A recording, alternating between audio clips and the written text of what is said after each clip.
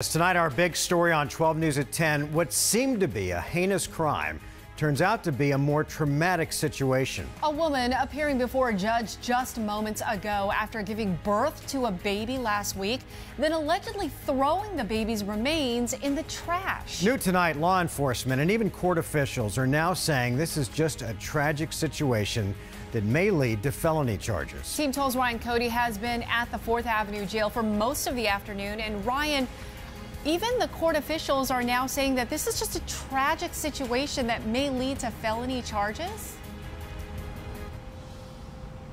Yeah, that's right. The new details and new developments in this case paint a picture of what seems like a horrific situation inside this bathroom at the Amazon facility where this woman worked. And she claims she didn't even know she was pregnant until she gave birth to a stillborn baby.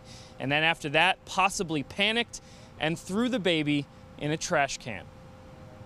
It is a death investigation at this time. We have located and spoken with the mother. And we're now learning that mother is 22-year-old Samantha Vivier, who told police she gained about 15 pounds, but didn't know she was pregnant until giving birth to a stillborn child inside a bathroom at this Amazon facility in Phoenix. One count of abandoning or concealing dead body or parts, that's a Class 5 felony.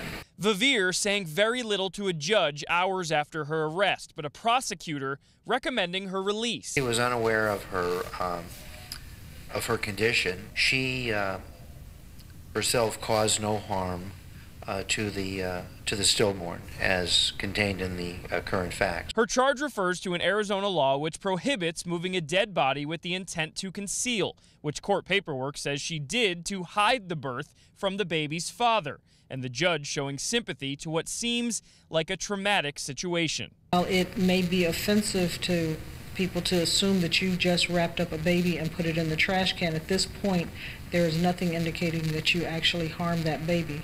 I don't know if there will be something coming up later or not that says that, but for right now, based on the facts that I have and based on the charges that I have, it is appropriate that you be released on your own recognizance, and that's what I'm going to do. Vivier is still inside the 4th Avenue jail right now, but we're expecting her to be released to her family, who is here in any minute or so. She is still facing that felony charge for unlawful disposal of human remains, but does get to go home tonight. We're live in Phoenix. Ryan Cody, 12 News at 10.